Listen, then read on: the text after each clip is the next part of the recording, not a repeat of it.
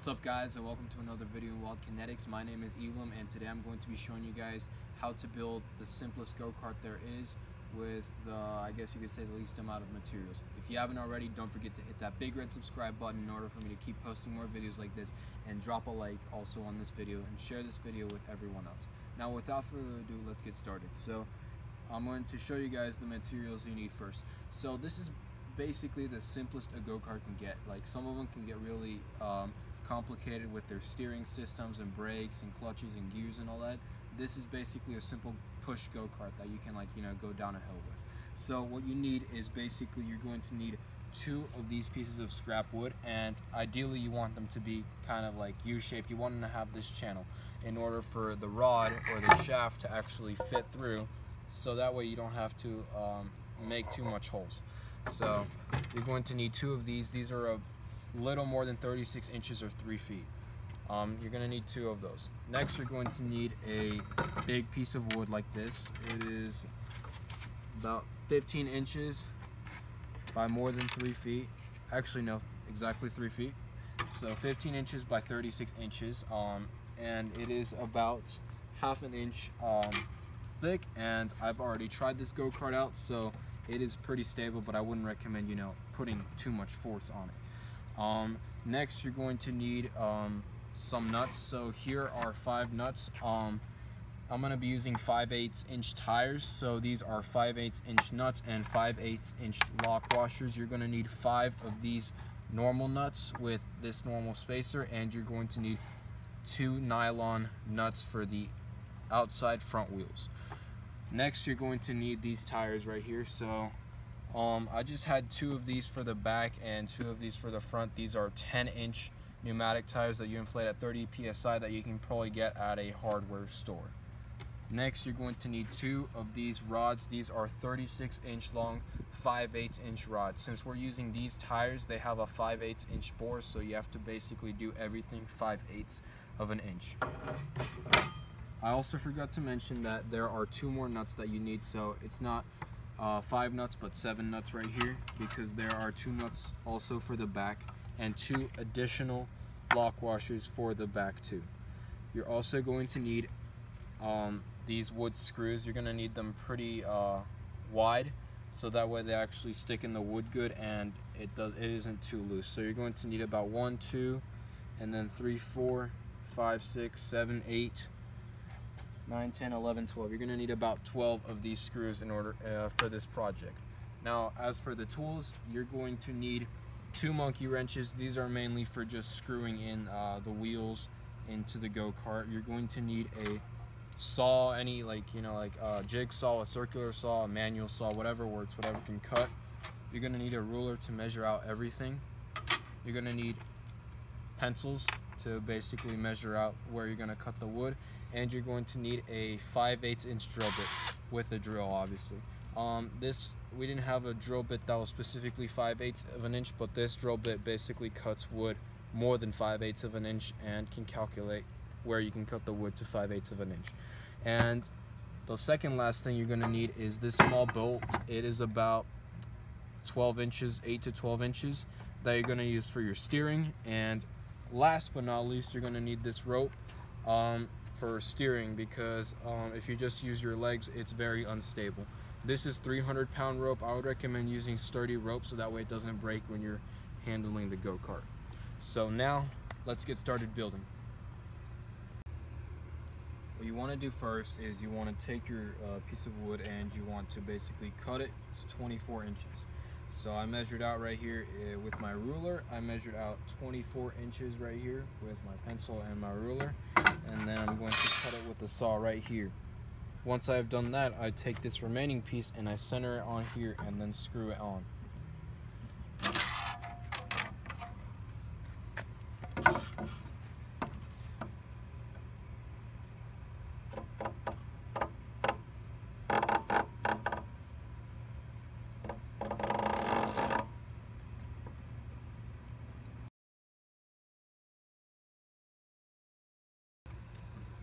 Now that the wood has been cut, we have our long 24-inch piece, and this leaves us with a 13.5-inch piece too. We're going to be using these 2 pieces for the back of the go-kart.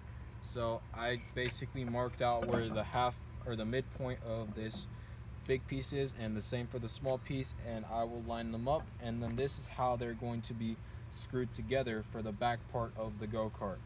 And then as you can tell, I oriented them so the U channel faces are facing each other and not away from each other, so that way the axle is able to fit through like this.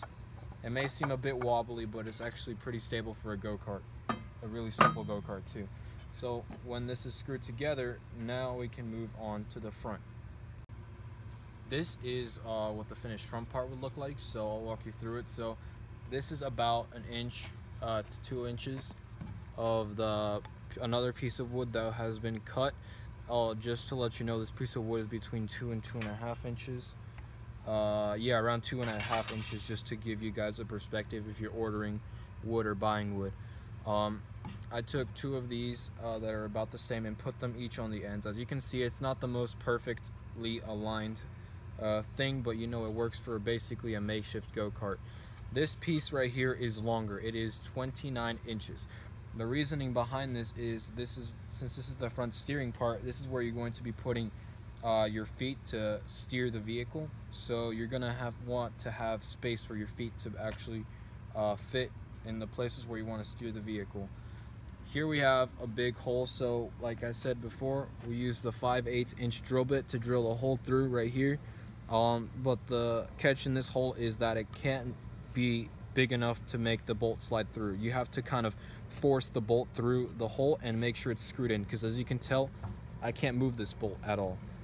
It has to be centered on the piece of wood. It has to be at the midpoint of the length and the midpoint of the width of the piece of wood.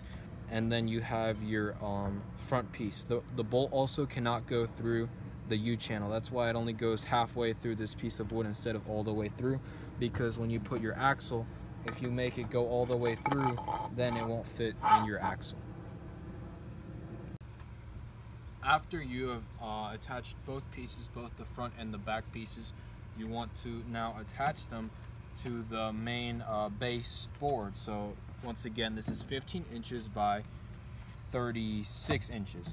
And we're going to attach the back piece in the back with 2 screws. Like I showed you before, it's a basic wood screw that you can get at your local hardware store that you screw it through. This piece of wood is, again, 1/2 inch thick, which should be enough to hold maybe up to maybe even a 180 pound, 200 pound person. Maybe after that, it would be pushing it a little bit, but this should be enough.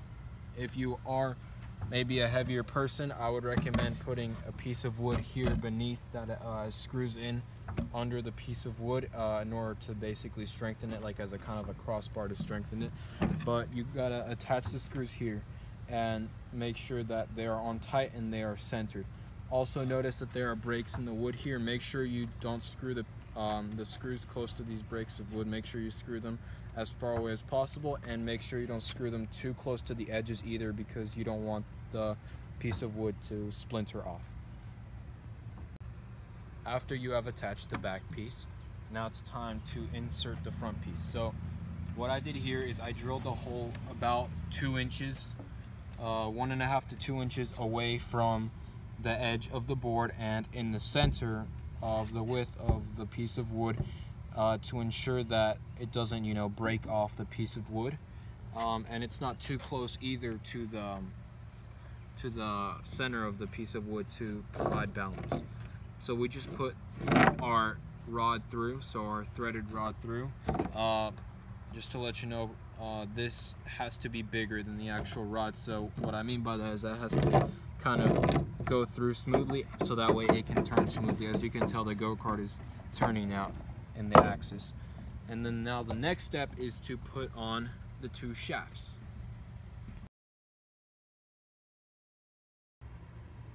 Now you need 4 of each of the 5/8 inch regular steel nut and 5/8 inch lock washers to put into each section or each end of the rods or the shafts of the go-kart. So since you want this to probably be centered really good, you're going to take your ruler and you're going to measure off a certain amount. So if you're going with the measurements that I'm doing right now, where this rod is 29 inches and this rod is 24 inches, the measurement for here is going to be 4 inches away from the edge of the piece of wood, and then it should be equal, and for the end section it should be about 5 to 5.5 inches. And then once you have that measured out, as you can see, it's pretty much centered on both ends. I can go check to see just to make sure. Yep, it's measured out here. Let me just move that a little forward there. Now that it's basically centered out on the front and the back, you start putting in your nut. You want to put in your pressure washer first, and then your nut to make sure that they don't slide around too much. These nuts are to ensure that the shaft doesn't move around as much. So you do that.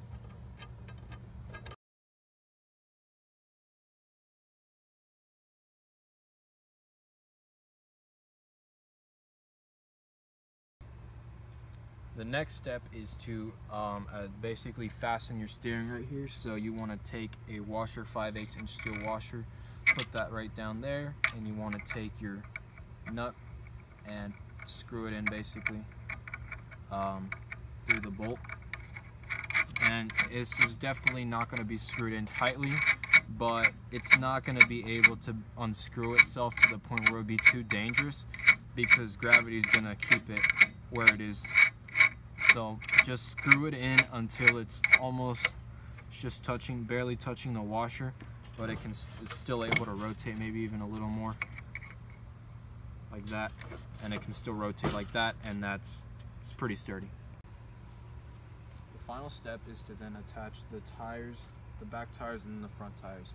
The front tires are kind of special since they basically unscrew themselves easier than the back tires. So we're going to be using this nylon nut right here that has nylon on the outside, on the tippy top, so that way when it screws in, it's going to stay there. It's going to stay screwed into the rod, and it's not going to unscrew itself, unlike the regular nut. But for the back tires, you're just going to be using regular nuts with lock washers. You're going to put in your tire with this hub in facing inwards like this. Put it through like this, and then you're going to take your lock washer and your normal hex nut, and you're going to screw them in. For the tires, you don't want to screw them in to the point where they're super tight, because if you do that, then they're not going to be able to turn at all. So screw it in just like the steering, to the point where it's not extremely tight, but to the point where they can move. So to test that out, you just screw it in until you feel like it's tight enough, and then you just pick up the wheel and turn it. So this is okay. It's not too tight, it's not too loose, and it's okay for the front wheel. Also, remember, you have to put in your rope. Since I've already made 2 loops at the end of the rope, I just put them in. I was just gonna put them in here on each side before I put in my front tires, just to save time.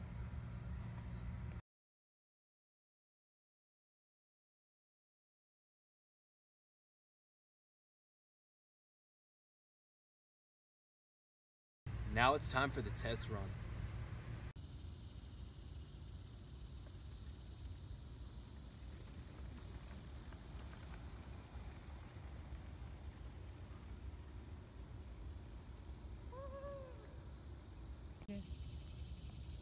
I hope you guys enjoyed this video. Don't forget to drop a big like, comment down below on any other videos I should make, and share this video with your friends and family. And don't forget to hit that big red subscribe button in order for me to keep posting videos.